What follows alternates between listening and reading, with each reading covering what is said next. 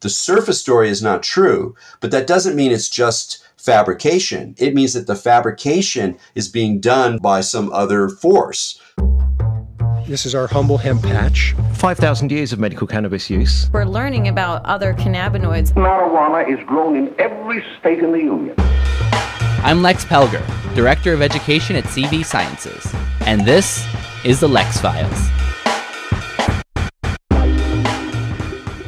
The overwhelming claims about flying saucers and impossible flight patterns are impossible to deny or to confirm.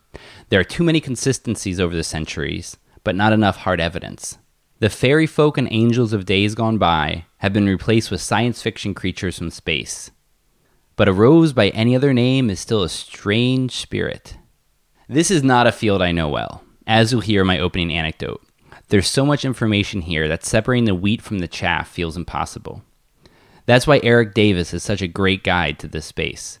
He can help us figure out what these visitations mean without worrying over their elusive material nature. As the acclaimed author of Technosis and High Weirdness, he's no stranger to the other sides of human existence. And he's one of the best lecturers and most thoughtful public intellectuals of this generation. His writing is inspiring. His talks are concrete, well thought out, and personally challenging.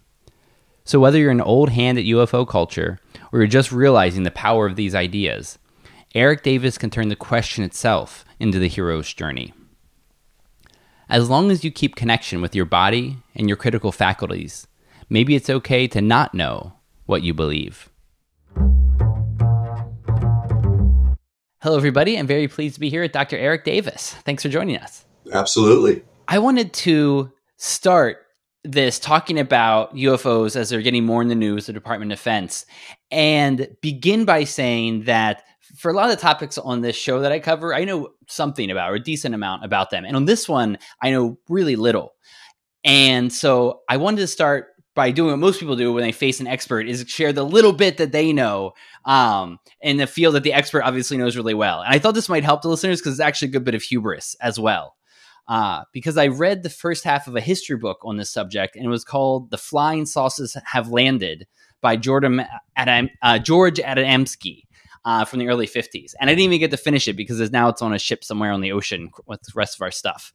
And it was really eye-opening to see that and all of his descriptions from the Holy Books of India about flying objects, and then exhaustive lists of sightings through the 16th and 17th century. I didn't realize how much was in newspapers from those times before anything was flying in the land. And by the time we got to the modern age, he just stopped cataloging all the newspaper reports because there were so many of seeing unexplained lights in vehicles and things like that. And so as a scientist, I felt a little bit silly for being so dismissive about this when there was so much anecdotal evidence that goes so far back into history. So reading that book, or the first half of it, was kind of a big deal for me, realizing that there's more here than I ever realized. And then for the big kicker of the hubris, Erik, the very last essay I read from you about UFOs, right before starting this interview, you called the author of that book, George Adamski, a loon. an untrustworthy character. And so that is my main source of information that got me so excited about this. And so I guess my first question is, does that story sound familiar to you as you talk to people in this world? Yeah, that makes some sense. I mean, I want to clarify that usually I don't actually go quite as far as to call people a loon, because even when people are fantasizing or inventing, drawing from the creative imagination, if you will, and their depictions of their journeys through, the UFO or the paranormal, I think it's important to give space for that process and for those stories.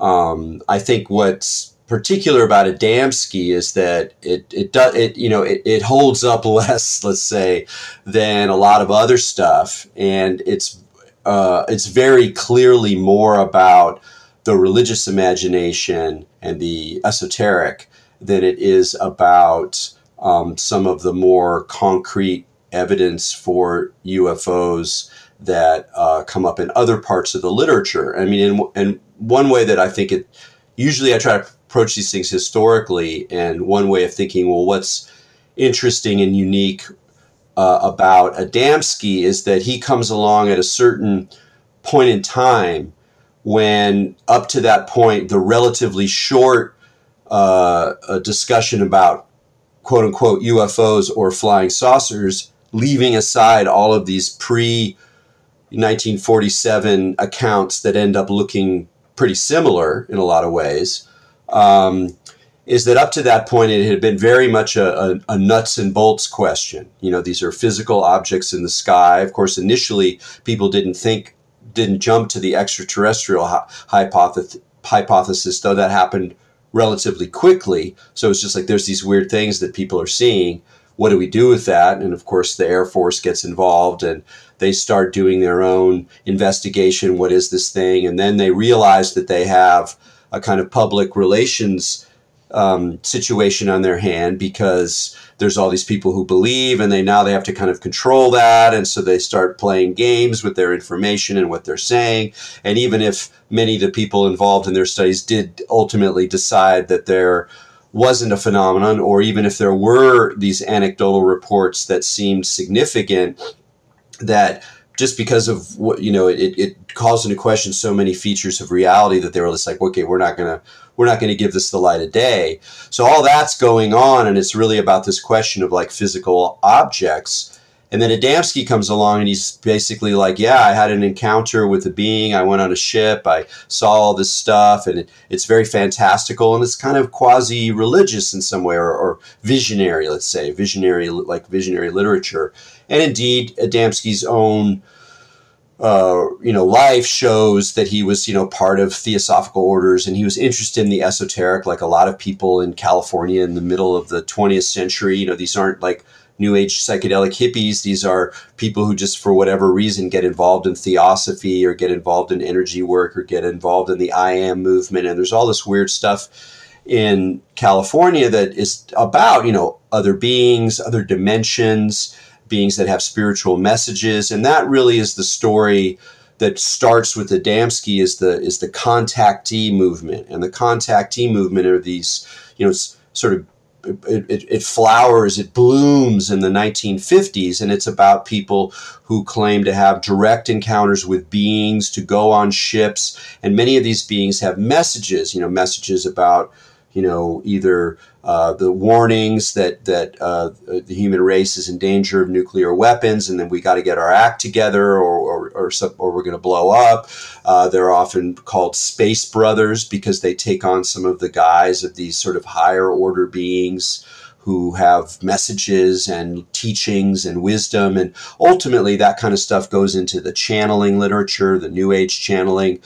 Some of the entities that New Agers will later channel, who are giving these kind of wisdom teachings, often in a somewhat garbled, abstract language. A lot of those were actually beings some of those were actually beings that were first mentioned as part of this contactee literature. And so that's like in a way, a different branch of the whole UFO phenomenon that's separate in some significant ways from the more what they call nuts and bolts conversation about actual physical craft, physical traces, radar,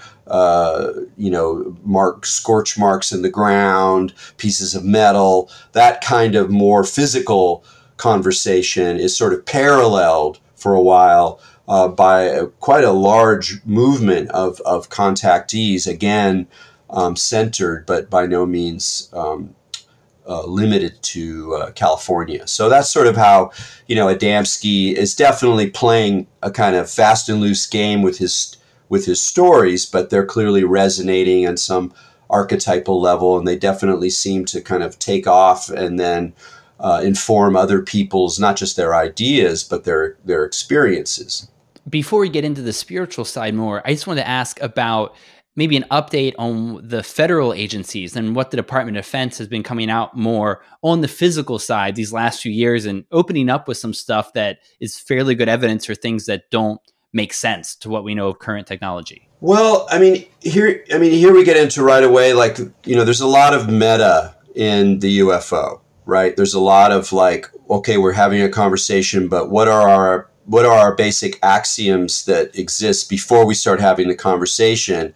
And actually, let's talk about the axioms, you know, the underlying assumptions, rather than the phenomena itself. And it's and this is, I think, a really important move, particularly in an era where there's a lot of what you could call narrative warfare, where there's a lot of like gaming, and there's a lot of sort of honey traps of beliefs. And I'm talking about conspiracy. I'm talking about, you know, news cycles. I'm talking about basic models of reality that are all sort of at play. So before you go and say, oh, well, it seems like there's something, you know, happening in the Department of Defense, and maybe there's some people who have finally found some actual objects that we can study, and that would be, you know, of course, if there was a chunk of metal that scientists could widely look at and widely come to the conclusion that this was an artifact that was not made by human hands, which is part of the story behind the recent you know, quote unquote revelation, or whatever you want to call. Before we get to that level, which is in a way, that's the honey trap, is to go in there and go, okay, now there's something new and we're about to do that. You have to step back and go, okay, what's different about this story than what's come before? And that's where you start to see these patterns over time. And one of these patterns is that the narratives around the UFO point towards some kind of imminent disclosure. And they often talk about that word, disclosure. It's not unlike the way that, you know, the QAnon people talk about the Great Awakening. It's some point just in the future where suddenly all the veils are going to be parted, and we're finally going to be able to see the concrete evidence that, in the case of the UFO, some people believe the U.S. government has been sitting on since 1947. Or, you know, whatever the kind of backing story is. But that pattern of kind of getting up close to a disclosure, and then somehow or another, just nothing really exactly that satisfying happening, is itself something that's occurred over and over and over again in the history of ufology. And so then you have to go, well, what's that about? What is that pattern about? Why is it happening now? What other characters and forces are at play who would be interested in that story? And those characters and forces could be groups within the, you know, defense agency that have an invested belief in these things. Sure, but there's also you have to account for people who are interested in playing with information and disinformation, with people who are manipulating the story, if you will, for various other reasons. Those might have to do with Air Force security, or those might have to do with entertainment. You know, since the 40s, the UFO has also been part and party of the entertainment industry, whether we're just talking about, you know, fiction films and you know, B movies. That's one level, but increasingly there's there are these institutes. There's all sorts of documentaries on the History Channel and other sorts of, you know, media forces that are also interested in there being something like a gesture towards disclosure, because it gets everybody's attention, and you start paying more attention to it. It starts to become something that's trending. So all of those kind of media manipulations are also going on. That doesn't mean there's nothing there, you know, and I'm not going to say that there aren't anomalies, whether those are physical anomalies, which I've never seen and I've never been particularly convinced by, and yet that's clearly part of the story. And there are other people I know who I respect who you know, probably spend more time looking at this. This is not my central focus, but it's something I've looked at a lot. You know, who will say, no, I've been shown something. And then you get a story. And that's always the trick, is that when you're approaching the UFO or other kinds of paranormal claims, you have to be really clear about where you actually sit in the kind of cycle or the circuit of claims and counterclaims and ideas and fantasies and desires. So in a way, it's a kind of almost a reflection of where you are. And in that process of reflecting on where you are and what you know and how these stories that other people have about how things are work, well, it raises a lot of questions. How do you deal with these? How do you deal with these claims?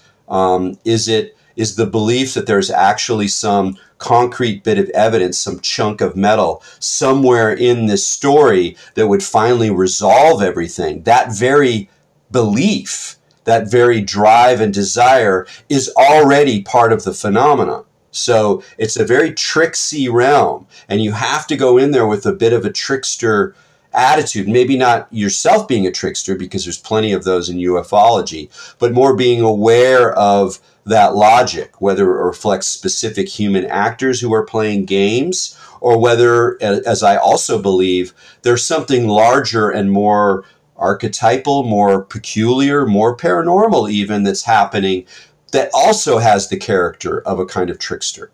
Perhaps a few hundred years ago, people would have guessed that these were angels and dealt with them in a different way. But today it is an alien from another planet. And so what are some of the predominant theories as they evolve about what's happening here? Well, okay. The predominant theories are the extraterrestrial hypothesis remains strong.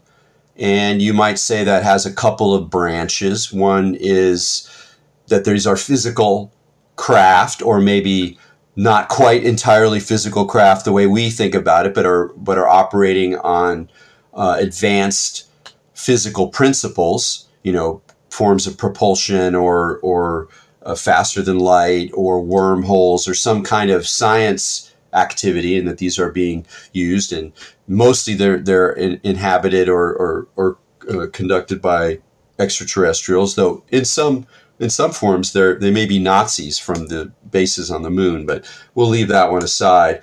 So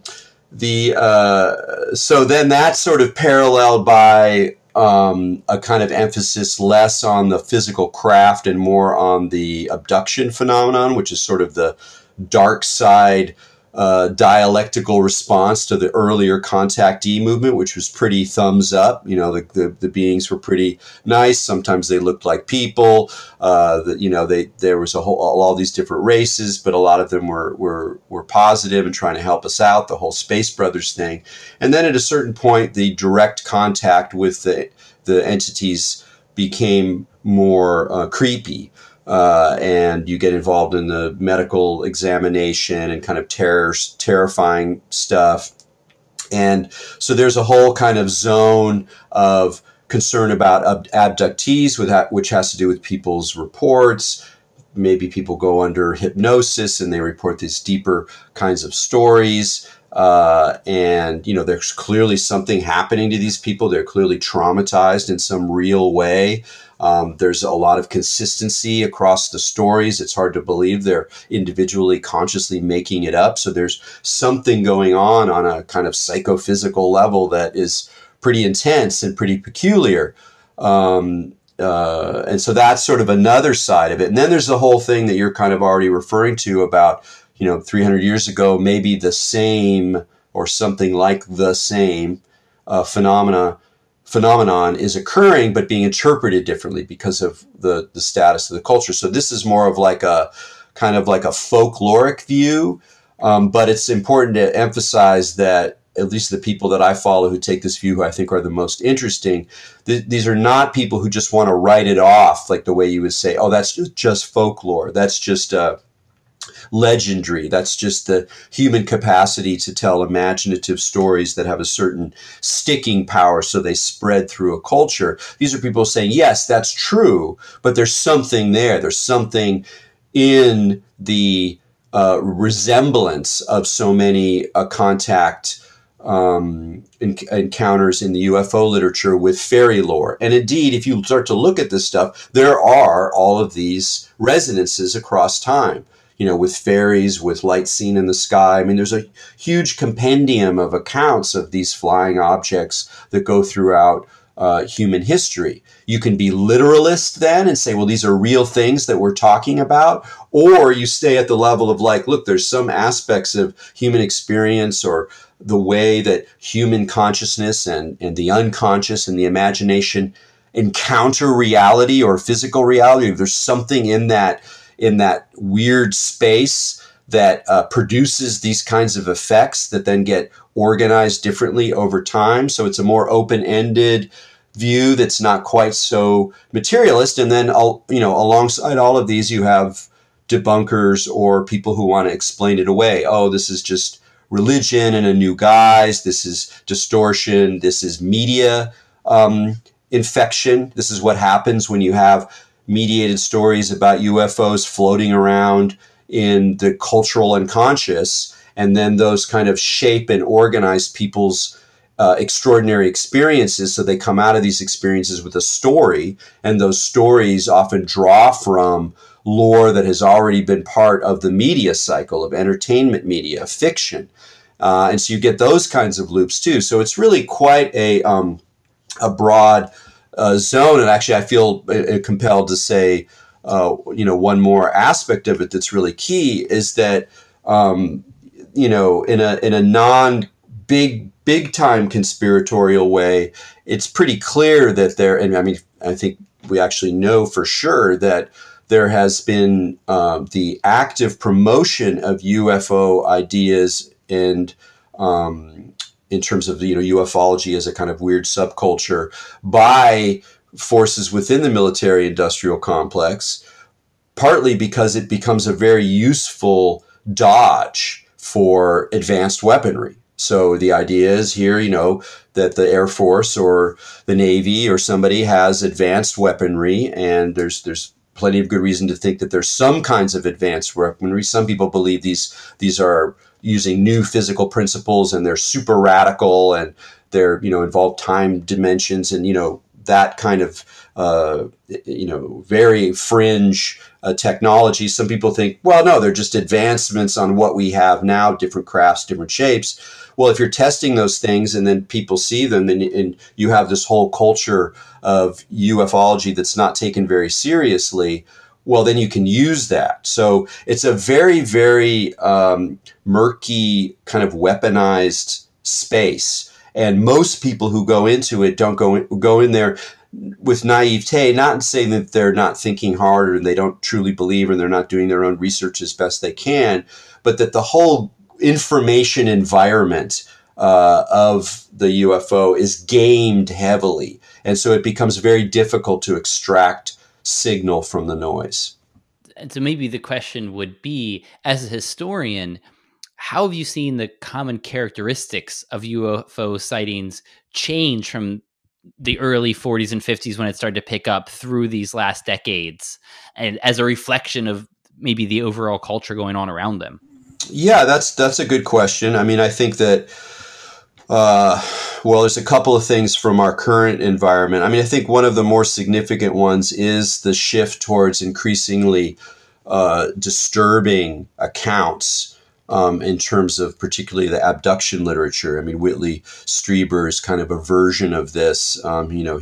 His books were tremendously influential, and his account, while he does, kind of go back and forth on this in the sense that, in the end, he'll say that this is part of a kind of spiritual evolution, that these encounters are part of some larger process of learning and advancement. But the encounters themselves don't sound very fun.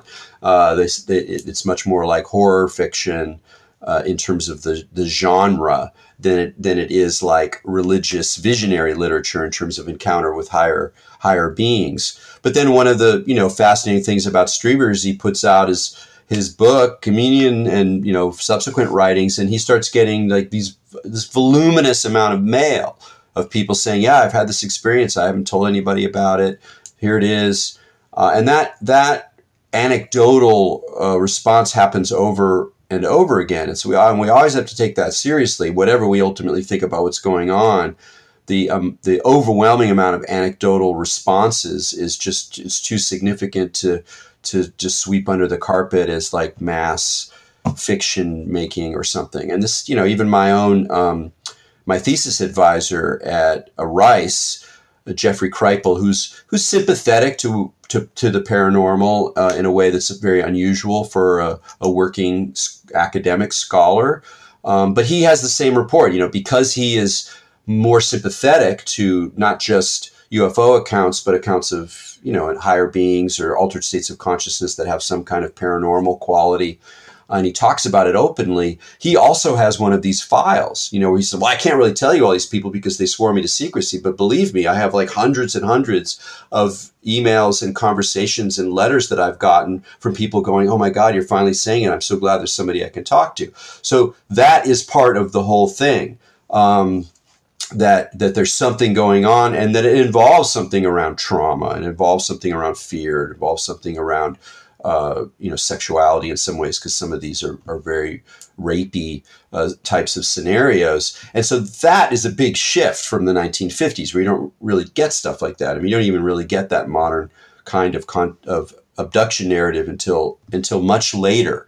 So if this is sort of a big mirror, a big kind of paranormal, paradoxical, paranoidal mirror that's held up to our current state of consciousness, our current state of sort of political awareness, in the broad sense of like the world we're actually inhabiting with other human beings and our stories about how it works, there's clearly shifts. And, in some ways I'm not so convinced that now is it's not like now is the peak. In fact, in some ways, this latest Air Force, the release of these videos and this, discussion about groups that have contact with scientists who have actual pieces of metal, all that, it's not that different than things that have come before. And again, I speak not as a total nerd expert in the zone, but from my sort of one or two steps removed perspective. And it certainly doesn't seem quite as novel and as the explosions in the 80s and 90s around abduction and other things. I think it's also that there's sort of it feeds into a kind of larger conspiracy culture at the moment in a way that's also significant of how central conspiracy theories have come to take their place in the mass imagination. Sponsor time, and it's one I'm very proud of. Just in time, we're releasing our newest product, CV Defense. It's a daily supplement for supporting the immune system. And while there's no CBD in this one, it's a hell of a list of ingredients. There's zinc, an essential trace element for proper immune function. There's selenium, a mineral essential for cellular defense. There's vitamin A, that's essential for skin cells and the lining of mucous membranes, which protect you from the outside environment. And vitamin D, a vitamin that you probably hear a lot about already. And then for the big kicker, PEA, palmetto oil ethanol amide. This is one of the best studied components involved in the endocannabinoid system. It's actually something produced by our brains and bodies endogenously, and it's the ingredient I'm most excited about. It took me days to go through and categorize all the research that's been done so far on PEA. Dozens of clinical trials, hundreds and hundreds of papers. Go look it up. It is a fascinating molecule, and there's a reason it's being hailed as the next great ingredient for stimulating the endocannabinoid system, and hence the immune system.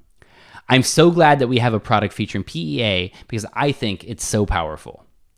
And then, last but not least, reishi mushroom extract, often called the mushrooms of immortality. So as always, we make no medical claims for these products, but they might make you live forever. And in the highest praise I know, when my wife, who knows a lot about these things, looked at this list, she nodded judiciously and said, "That looks really good." So, in these trying times, I'm quite proud to introduce CV Defense for supporting your immune system every day. To try it for 20% off, use the coupon code Lex Files at cvsciences.com. I would think one of the interesting things is what you're saying about all the anecdotal reports and that mirror. And one of the things that's happened during this time is the rise of more drugs by more people as well. And I was wondering how that might have been playing into this with the drug experiences that often lead to kind of contacts and seeing things. Oh yeah, I think that's a really interesting angle that isn't as explicit in a lot of the conversations about ufology, but I think it's really important. Couple things to say about that. One is that you have to like look at, well, where's the drug culture first making its mark, and so if we look at the drug culture as, becoming more popular in the 1960s, late 1960s, it very much accompanies a larger occult revival. There's more and more books about occultism, about the paranormal, about ESP, about Loch Ness Monster, about witchcraft, about Satanism, this whole, opening to these deep levels of the imagination and of altered states, and the way that altered states and the imagination overlap. And that's really, really key, is that we're never just talking about altered states, and we're never just talking about the imagination. We're talking about the way that these things cross over. That's why, for example, hypnosis is such an important and controversial element of ufology, because on the one hand, people say, hey, if we use hypnosis, then we can go beneath the surface. Notice the metaphor. We can peel back the surface consciousness and find the deep memory of these bizarre experiences that the waking consciousness can't even really accept. So we'll go into hypnosis as a way to uncover these hidden truths. And that's, in a way, that whole setup of like, there's a surface story, you peel back the surface, you get to the hidden truths beneath. That's already not unlike conspiracy. It's not, it's a certain way of thinking about the world that has a lot of power, but also a lot of potential pitfalls. But then there's the flip side. So you start doing this, you start having people who are having anomalous memories or actually memory dropouts, or they're having problems, and you go to a hypnotherapist and they discover that there are these deep memories of being abducted, not unlike the kind of deep memories that other people claim about satanic child abuse or something. And that was also happening around the same time as these abduction narratives became more and more powerful. So then you have the kind of debunking side, where it's like, well, no, actually what's happening is that people are going to hit into hypnotic states, which are altered states where you sort of lose the immediate, reality frame, or reality testing becomes very difficult in a hypnotic or semi-hypnotic state. And so then people are kind of just constructing these narratives, except now they look like experiences, because that's part of the nature of the hypnotic state. And my very little experience with hypnosis would say that this is true, that the kinds of experiences you have there, you're like, no, that was really, really real. I mean, this goes into the question also about hypnagogia, that borderline between sleep and awakening. And if you go into abducting narratives, a lot of times they're on their bed, they're sleeping, something happens. And I've had personally a number of very striking hypnagogic experiences that had elements even of these stories. But I just I just have a kind of naturally critical agnostic temperament. So, I mean, it's like I've personally had experiences that if I wanted to put them together, like, oh, I had this dream here and this experience and this weird hypnagogic thing where I thought this was happening, and this memory from childhood of some triangle on my wall, or, put things together, I realize, oh, wait, I have the enough material to build an alternative story. And if I was more susceptible to believing in a concrete way the results of my own altered states experiences, I might have a whole counter narrative about being an abductee, or being whatever it is. And so there's a whole shadow world of material that very much takes the form of physical reality or some kind of actual experience. So that's all happening there too. So I'll get to drugs, but I wanted to talk about another category of altered states in ufology that is really important, and that's this hypnosis thing. So then there's a third element. So we have the positive guys who are like, we're using it to uncover the truth. Then you have the debunkers. Okay, this is just like people are inventing these stories. The therapists are inventing these stories, which is of course what many psychologists concluded around recovered memory using hypnosis. And then, there's the counter conspiracy that those people were actually dupes that are covering up the existence of actual, satanic ritual abuse. And this isn't even talking about QAnon. This is well before that they're drawing off the same kinds of motifs. And then there's sort of a third level, which is that people can actually use this capacity, this fiction-making capacity, as another order of control. So that then you get into kind of mind control stuff. So it's not that these events are actually happening, but that somewhere between the media or some kinds of dark information agencies or new technologies that we're not aware of, is that people are being, if you will, tricked into having these kinds of experiences. The experiences themselves aren't true, but the event and their conviction in it is a reflection of these other kinds of manipulations of altered states, of these kind of shadow states that are always there. We're only a step or two away from hypnagogia or hypnotism or hypnotic states, even in our daily lives. So that's all already happening. Drugs then, in a way, amplify this or take it in a different kind of direction. I've already mentioned that you start doing drugs, psychedelics, cannabis, you're going to open up to more alternative models of how things are working. That's part of the fun of being stoned. It's like, wow, maybe these things fit together, or like, what's the deeper meaning of this movie I'm watching? Maybe this is actually an encoded message. Like that kind of stoner thinking is sort of part of the fun for at least some people. Not everybody goes down these roads, but a lot of people do. And so then you start developing a whole culture around that, going back to the occult revival, late 60s, early 70s, all this stuff.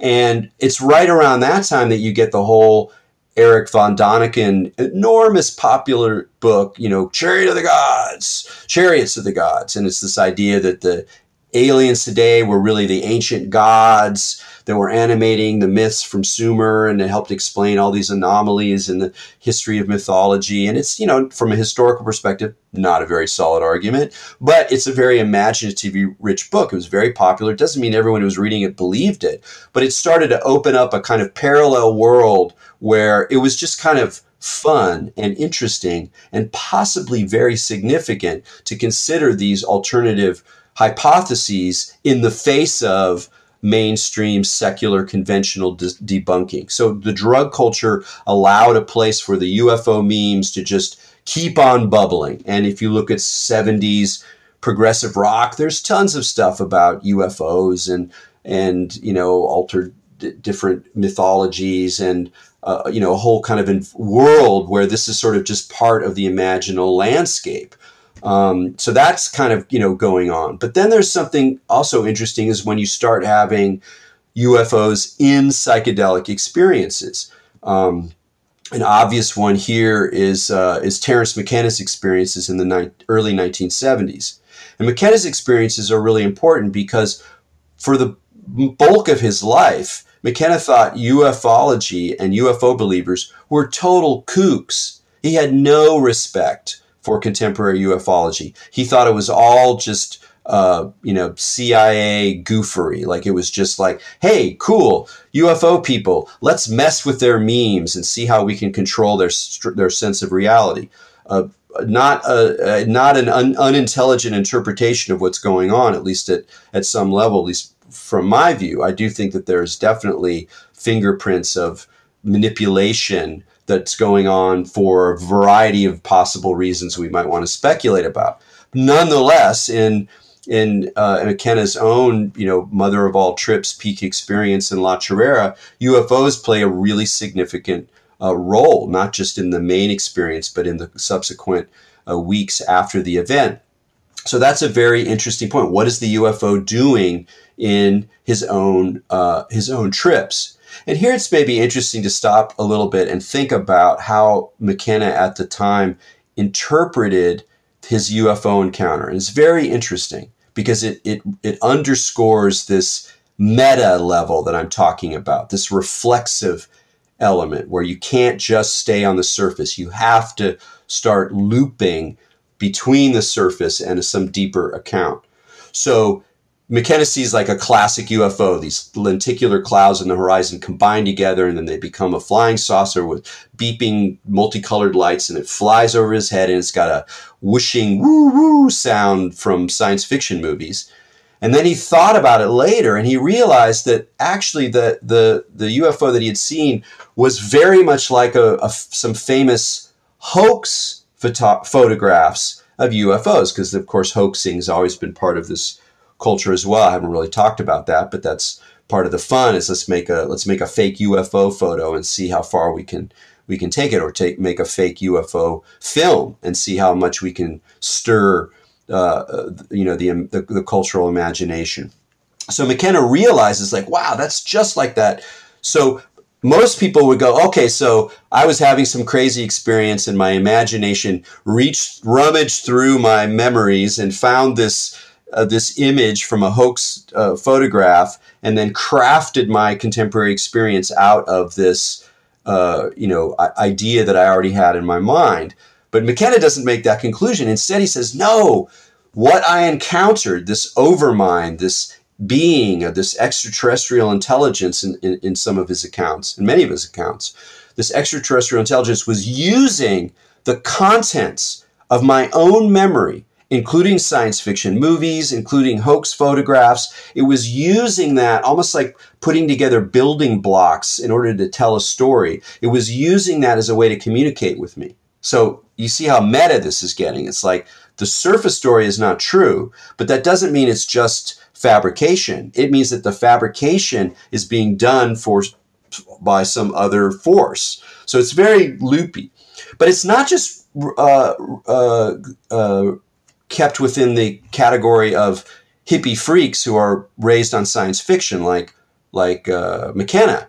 If you go into the imagery of Pablo Amaringo, the famous ayahuasca painter, sort of the first great ayahuasca painter to come out at a time when ayahuasca was not popular and not well known by people outside, even people within the drug culture, it was sort of this fabled, enchanted world down in South America.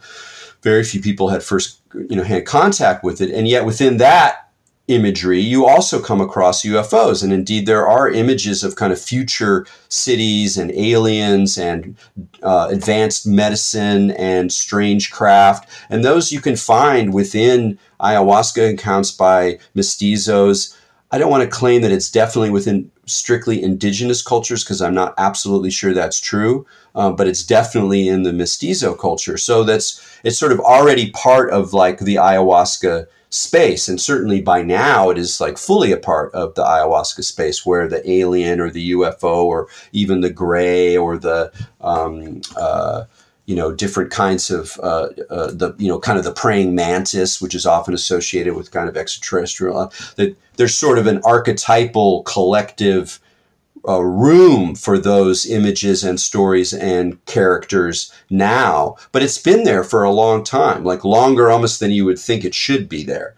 But that's a whole interesting question. I think you can also see the evident or the arising of UFO imagery inside these cultures as being their own way of connecting with the modern, with contemporary media, even at a time where they're getting much less of it than we were getting in the West, and of course now everything's different. But even back then, it's it's a way of that ayahuasca also wants to be modern. It's not just about going back to the ancient stories, even for people who are in a more quasi-traditional environment many decades ago. So that part of it then kind of supports it, and then you get these feedback loops going. And that's really what makes things so difficult now, is there's just so many feedback loops where people are taking drugs and seeing things that are kind of based on expectations they already had based on other people's experiences. And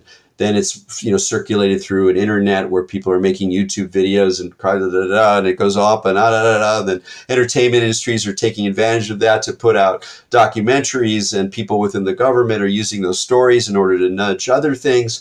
So it's like we're caught in all of these loops, And it's I think it's just vital to become aware of what's happening, as like that's the message, is to become aware of the complexity of how reality is constructed personally, psychologically, consciously, collectively, politically, technologically, in terms of media. That's the message. Whereas if you start going for what's actually happening here, what's the truth, that's the honeypot. So that's where you go. When you get the New York Times article, you're like, oh my God, the New York Times. But you're like, yeah, but these are some guys. What are they doing? What are their agenda? What are they going to do? You got to keep on that high agnosticism, I believe, if you're going to go into these realms and not just find yourself kind of stuck. It makes me think of a Whitehead line: "Seek simplicity and distrust it." That's great.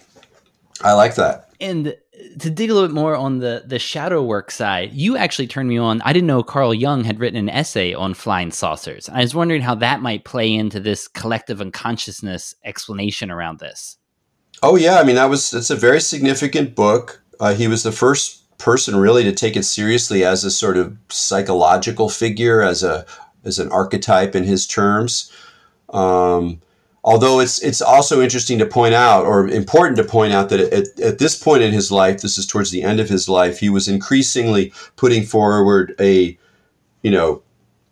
unquestionably paranormal possibility, which is that there is something that events in the psyche can actually change the state of matter. And he called this psychoid. And this, of course, flies in the face of Western science. And most of his life, he kind of played a game where he was performing as a scientist, data analysis, respect for, physical reality, for medical reality, etc. And then he was also kind of this archetypal psychological wizard inside. But towards the end of his life, he kind of almost had to, by the course of his own thinking, start to weave these things together. And synchronicity is another example of this. For him, synchronicity was evidence for this intertwingling of psychic reality and material reality. That's why the physical things seem to happen in space-time, but they're telling a story about some psychologically meaningful event. And when that meaning gets just too overwhelming to believe that it's mere chance, then you're in this psychoid realm where these two things are crossing. And he didn't say for sure, but he suggested that the UFO might have this character as well. In some ways, a very, useful, interesting idea, especially if you, like me, like to keep your mind open about these things. I want to emphasize that while most of what I say is kind of skeptical and critical, where I'm trying to understand how the whole system is working and, how people are sort of fooled by their own perceptions and things. This is not in service of just a blanket debunking. I actually think that there is an anomalous dimension of reality, and that part of its feature is that we can't understand what's going on. Like it's a real mystery. Like we don't get it. We try, and what we mostly get are reflections of our presuppositions. And so I do think that there's something going on here, and that if you just sit down and read account after account after account after account, I mean, I don't believe it's parsimonious to the end write it all off as mere psychology.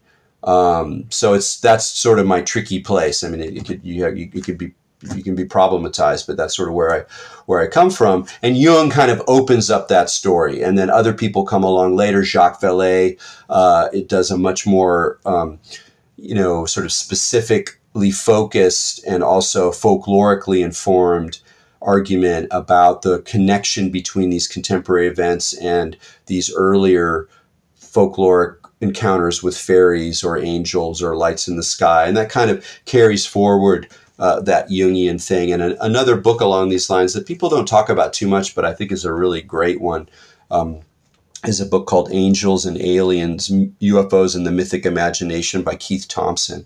And I think that also has a really he's coming from a very interesting place where he's open to the power of these stories, but sort of resisting getting sucked into them. And he sees the way that this kind of mythic dimension is sort of reawakened in ufology. And you think about it that way, like when we use the word myth, we're just, in sort of average speech, that means just a fiction. Oh, that's a myth, or maybe it's an old fiction, but it generally just means that. But that's in a way it's not giving mythology as a distinct process its due, because these myths were real. They said something about the way human beings connected to reality, to non-human powers, to the environment, to the cosmos. And there's sort of a deep pattern that's being both gestured to and expressed through mythology. So if there was a genuine mythological reawakening in the contemporary world,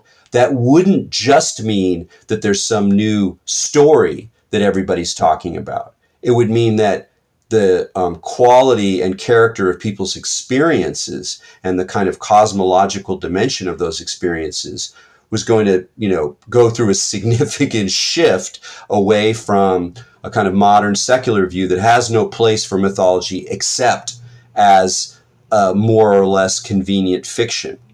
And so I think that mythological approach, in the strong sense, not in the write it off as a fiction sense, but in the strong sense, that mythological approach that was inaugurated by Jung is a very fruitful one within which to look at these experiences and to look and pay attention to the meaning that people make from them. Maybe we don't know or never will know what's going on, at least behind some of these experiences. Well, what do you do with that? What do you make of that? Do you become conspiratorial? Do you become obsessed with the idea that there is a revealed truth, and if you just line up your research in the right way, you're going to be able to discover it? Do you allow it to work on your own worldview so that things shifts and openings happen? I think that's kind of what Strieber is talking about when he tries to sort of make a place for these horrific experiences in a kind of larger, more holistic, more imaginal view. What are you going to do with it? And we kind of have the responsibility to be aware of how we interpret, because those interpretations, particularly in these kinds of tricksy realms, those interpretations spin around and affect us in turn. And that you can see that very much in psychedelic experience as well, where very similar kinds of looping processes are going on. So with all of those layers, how does this play into what you see happening in the current world of conspiracy theories and information and disinformation?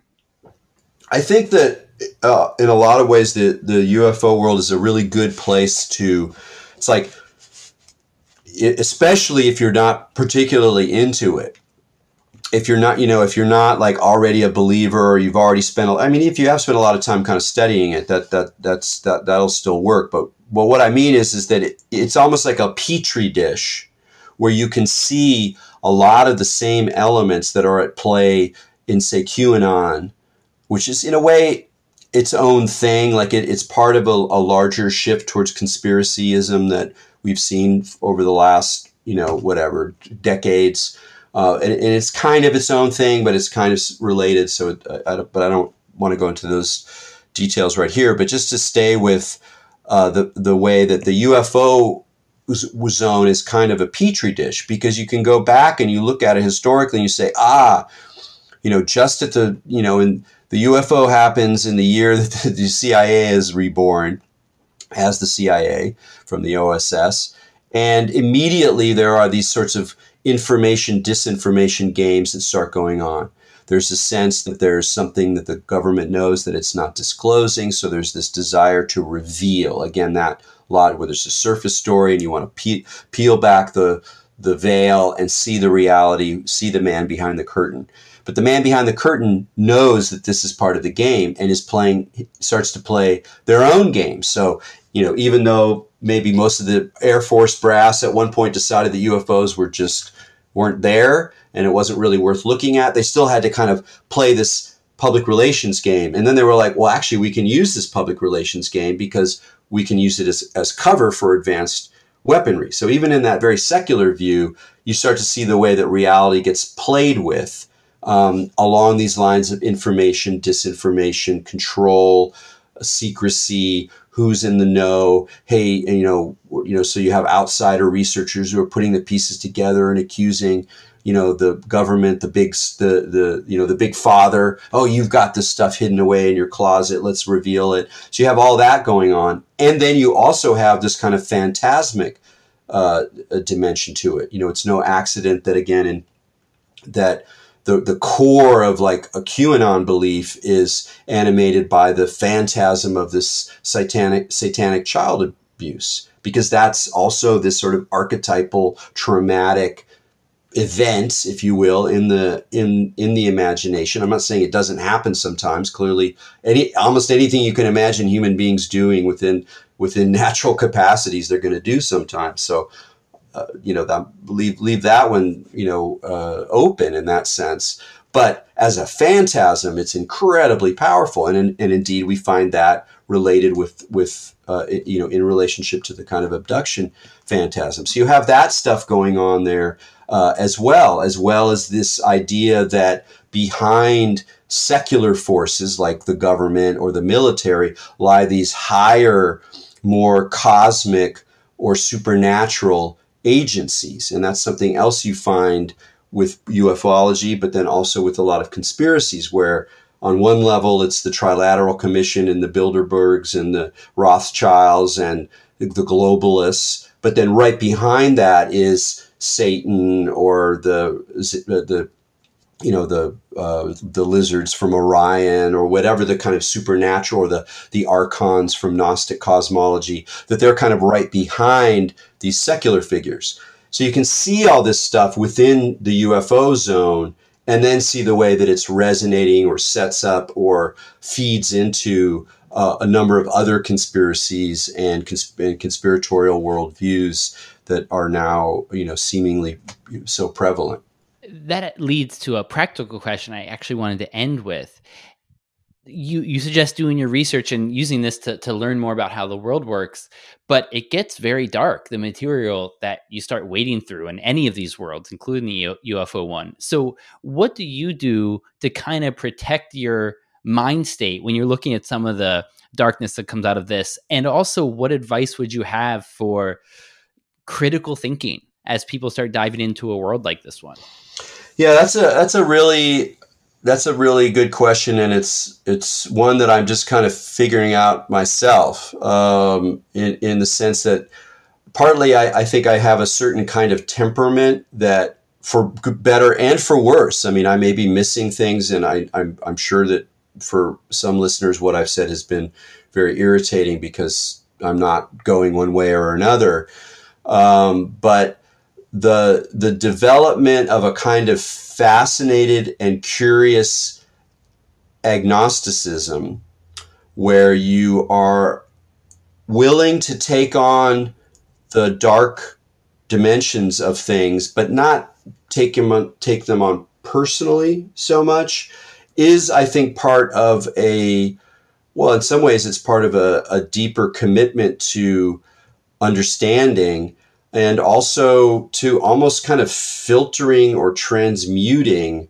some of this darkness, that the very, my commitment to humor, irony, fascination, curiosity with the world, fearlessness, a willingness to be in difficult situations and not believe that there is a easy way out, that all of those elements are a kind of, it's building up a certain ability to go into the underground, not in the sociological sense, but to go into the mythic cave, if you will, where there are monsters.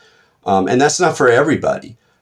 Some people get too caught up in the monsters, and then they're gone, and they're just like, all they can do is talk about all the evil forces, and they're just sort of taken over by these memes. I mean, in a way, you can think about memes as sort of a information society analog of demons, angels, and sprites. They're sort of non-human stories that come alive, and especially they come alive if you feed them.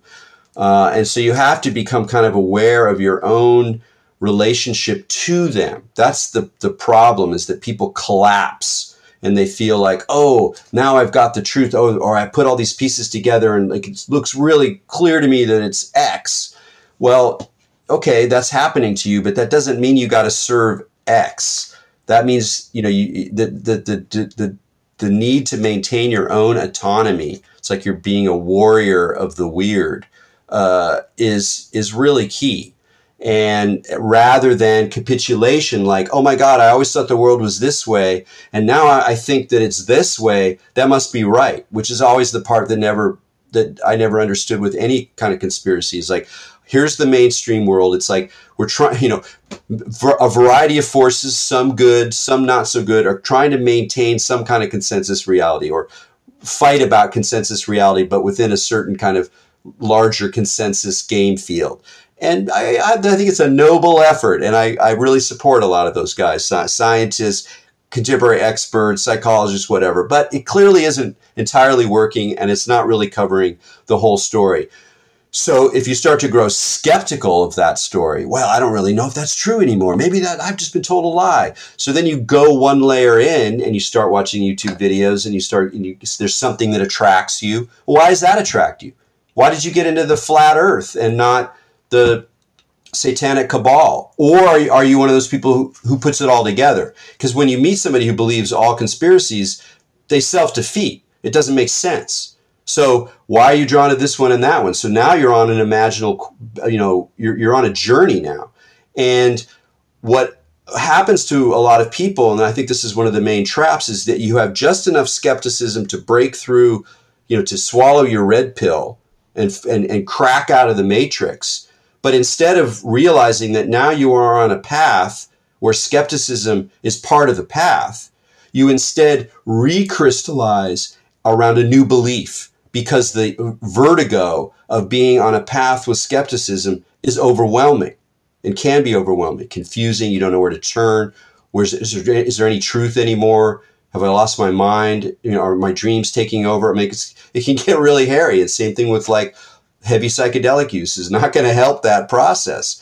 But one thing you should not do is then satisfy that anxiety by crystallizing around a new belief that doesn't get subjected to the same degree of skepticism. And that's, I think, one of the main things that happens to people. And to do that, you got to grow. You got to become able to withstand that degree of confusion or lack of clarity, and also to build trust in yourself and to build trust, I believe, in ordinary empirical reality. And by that, I don't mean quote unquote consensus reality that's telling you the rules of what's true and what's not true. I mean like your body that shits and eats, and you make love, and you're getting older and you're going to die. You like animals, you know, trees are cool, that world. And that world to me is it's incredibly important to maintain relationship to it, even if it's unpleasant. You know, even if it's unpleasant, because that's the ground. And at some point we're going to lose that too. But for now, that is a place to kind of modulate all of these visions. And I think part of what happens to people now is they're physically uncomfortable. They're in a very anxious environment. They're cut off from people. They're in front of their computers. They're in front of their phones. There's nothing else to do. And they go down these informational rabbit holes, and they almost like disincarnate and become sort of a detached sub-astral being floating around all of these information matrices, and it's just like raw meat. It's easy. So you got to get back to the meat. That's the thing that people forget about the matrix. Okay, the red pill thing has been, you know, this big metaphor for, you know, awakening, and it's been taken over by the alt-right or the right wing. It's like breaking out of like the mainstream media, liberal propaganda world, and waking up to what's really going on. That might be QAnon. There might be some other, you know, kind of right-wing conspiratorial narrative. So they've sort of weaponized that model. But what actually happens in the friggin' movie? Awakening means waking up to a shitty material circumstance in a dark situation. You're not alone. You got friends. You got to struggle. You got a real struggle, and then we see how that struggle evolves in the films. But to stay in the first movie, you have to be eating crappy food and not wanting to eat the steak. Part of you wants to eat the steak. You want to go back in the Matrix, or you want to think that X and Y are happening because it makes things easier to withstand. But instead, here you are in front of your computer, down another rabbit hole, another YouTube video from some other person who's probably just as lonely and freaked out as you are. And you're in your body and you're like, what am I going to do? What am I going to eat? Am I going to work out today? Am I going to meditate today? That world has to be very alive and cooking in your reality if you're going to go into these realms with open eyes and not just get caught in some kind of memeplex that then sort of starts to make decisions for you. So a spiritual quest, but your body is your armor. Your connection to your body is your armor. And you're critical, and developing this kind of generalized skepticism. Because you read that's part of the trick. There's a connection between skepticism and the body, which is that, okay, yeah, I can be skeptical about my body. Okay, I'm not really in a physical body. Maybe I'm a brain in a vat, or everything I see is just a construct of my brain that it's, doing predictive programming. And so it's, the sunset really isn't orange. The leaves aren't really green. It's just a fabrication. So there's that kind of skepticism. But the kind of skepticism I'm talking about, which is about narratives and claims and reality constructs and cosmologies, that is connected. Your ability to withstand the ambiguity of those things is in relationship to your comfort and your support in your physical frame, including the humor of being in the body. I mean, it's an absurd situation. It's hilarious. It farts. You want to have sex. Why? Is this good? Whatever. Like, oh, this is fun. It's absurd. Like, where did that go? I mean, it's a very amusing situation in a way, and a tragic one too, and a sad one. But you're connected to the concrete dimension of that tragic comedy in the body, and it's like ballast. It gives you ballast, and it enables you to not feel like you need to believe as many things.